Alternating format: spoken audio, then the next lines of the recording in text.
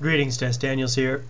Quick demonstration of how to set up a shortcut key to control some of your scripts. The script I wanted to control in this case is my Dropbox. Because Dropbox, for whatever reason, doesn't start when Ubuntu starts, even though I have set it up to do so right here. Nope, sorry, I don't want that. I want this. I want this. Startup applications. Right here, Dropbox, just it won't start.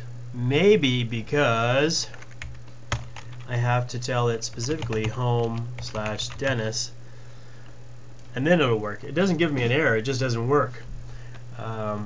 Now I know why, because I had the same problem when I tried to set the keyboard command up. Now that's what we want. We want keyboard commands. Give it a second to load. Ubuntu is a little slow. Keyboard. And then we go to shortcuts and then custom shortcuts. And I've already set up a custom shortcut for text-to-speech. Yeah, I'll give you a quick demonstration of that. Let's try this. The custom key command is the start and then C. Once you've decided on the voices to install. That sounds like a terrible computer voice, but it works.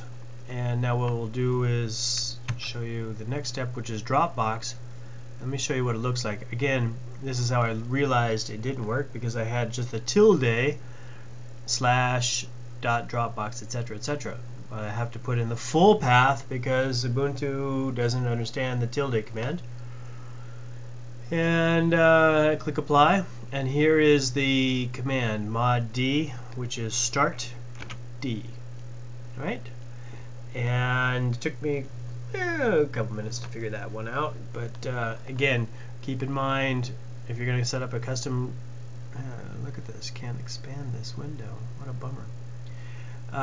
Custom shortcuts, you need to put the full path. Alright, thanks for watching, and let's go ahead and give props to this guy. Where is he? Right here. Ooh, that's not nice. There we go.